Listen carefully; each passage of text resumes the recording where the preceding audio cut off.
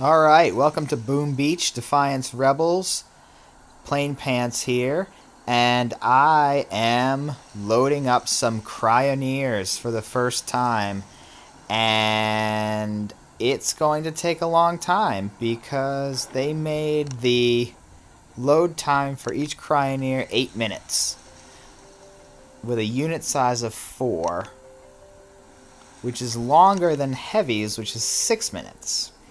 So, my advice, make the load time for CRYONEERs the same time as Heavies, because they're the same unit size. They shouldn't take longer.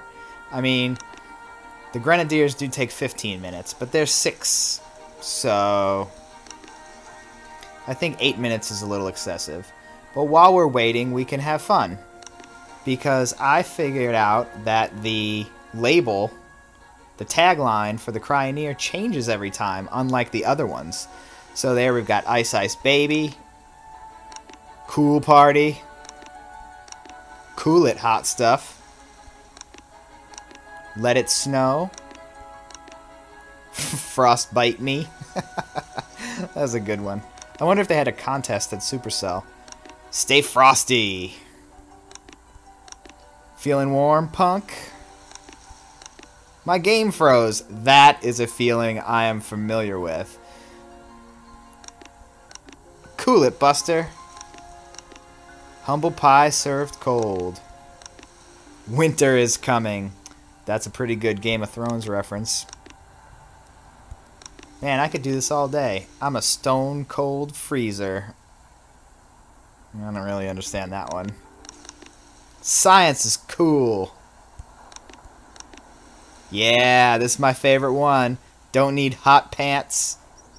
I read that as plain. I think she's talking to me. I think she's talking to me.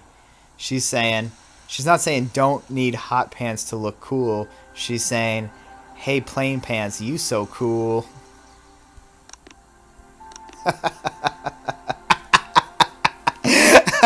Now she's saying let it go.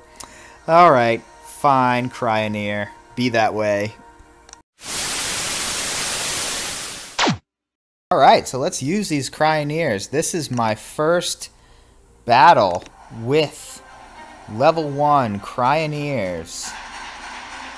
And I gotta say, after checking them out, I think they may be legit. I was a little skeptical of sacrificing a boat worth of Heavies for a boat worth of CRYONEERs, but they did a really good job of protecting the Zookas. And I don't know how well they protect against the death of the Heavies, but I gotta say, I think they did a really good job protecting the Zookas.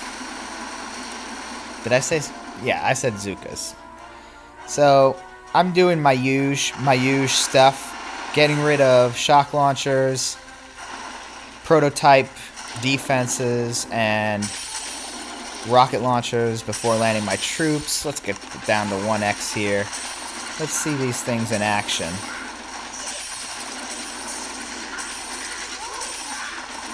So I think the fact that they slow down the rate of attack really is to the benefit. From what I can tell, it's to the benefit of the Zookas more than anything. At least, you know, statistically speaking, when I look at the losses after this match, I feel like the big winners are the Zookas. And you'd think they'd help the Heavies since they're on the front line. But I don't know. I think it slows the splash damage down enough so that the Zookas never really take much heat.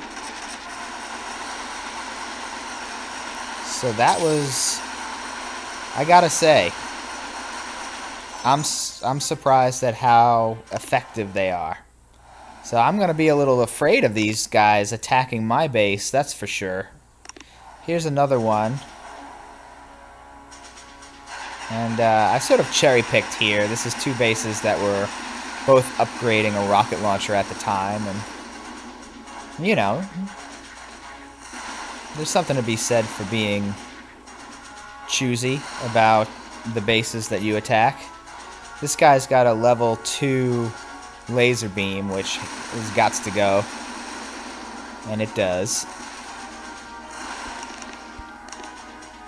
And what I instinctively did, and I don't know if you guys would do this too, is a slight delay before the landing of all my other troops and the landing of the freezers.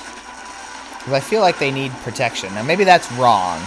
The other thing I was trying to do is trying to figure out, because these guys, the CRYONEERs, they shoot in a straight line, which means the best way to use them is if you can kind of have them shooting either directly in a straight line of defenses or sort of going diagonally to try to capture as much stuff as possible. It's kind of like a mobile laser beam that way. And, you know, laser beams, if they cut at a line of Zookas sideways, is deadly. And I think the freezers are the same way.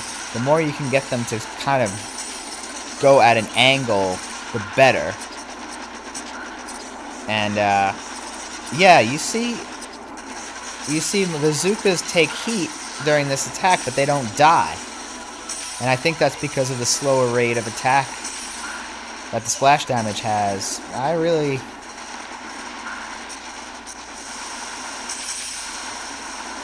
really enjoying that. Fantastic. Alright.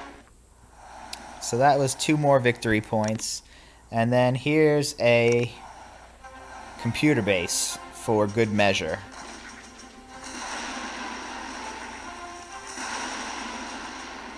And I usually don't highlight my own attacks, but, you know, it's CRYONEER Day.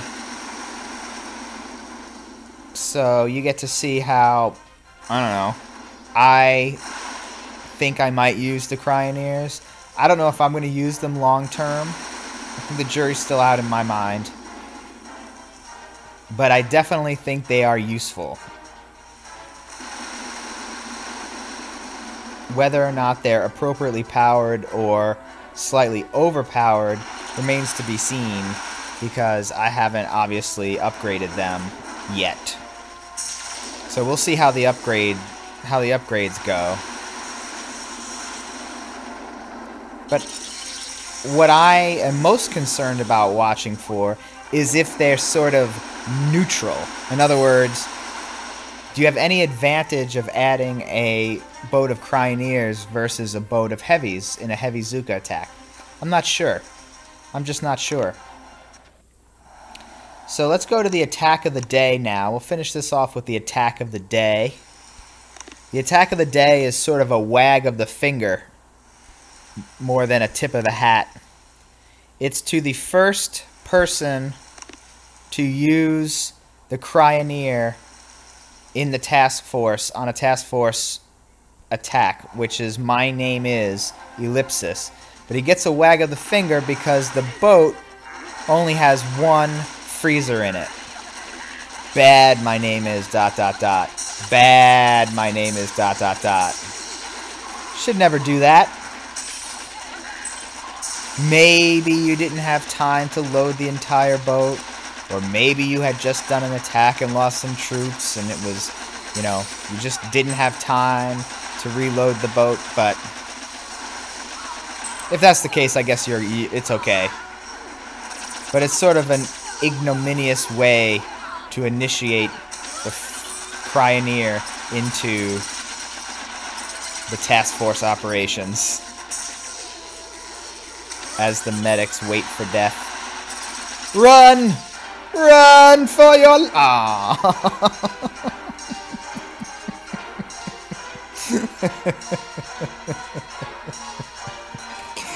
Poor medic. Alright. Defiance Rebels, Planepants, Boom Beach, later.